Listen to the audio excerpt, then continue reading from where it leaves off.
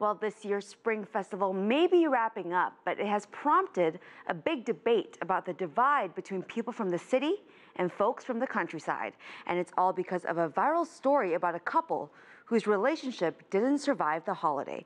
Here's a breakdown. A man from rural Hebei meets a woman from Chongqing while working in the big city. So he takes his big city girl back to his village to meet his parents during the Spring Festival. From there, though, things go downhill. She said she didn't expect it to be so cold and remote. The man's parents also expected her to help out with chores and cooking, but she didn't. She insisted she was just not used to the countryside's conditions and was raised differently. Now, after disapproval from both sides, she left, and the two apparently haven't spoken since. Now, the story has stirred up a storm on Chinese social media. Some say that the woman was too stuck up.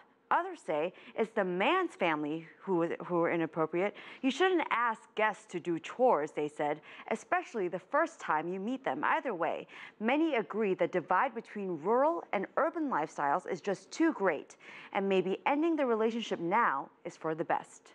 Our next trending topic is some terrifying video. Look at this. A driver getting gas in Anhui province didn't realize the gas nozzle was still stuck in the car.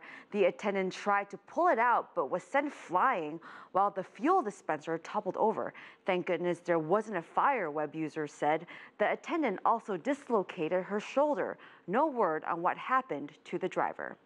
And finally, Shaolin Kung Fu masters with some interesting skills. Check out the slow-mo guys. These masters perform Kung Fu tricks and slow the video down so you don't miss a thing. And look what this guy is doing. He threw a needle through a pane of glass to pop a balloon on the other side of it. Web users say they're just stunned by this video. Don't believe it? Plenty of slow-mo video is now going around Weibo so you can see for yourself.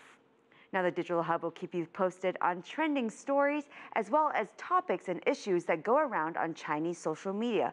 Follow our website at cgtnamerica.com as well as our social media for more on what's trending in China.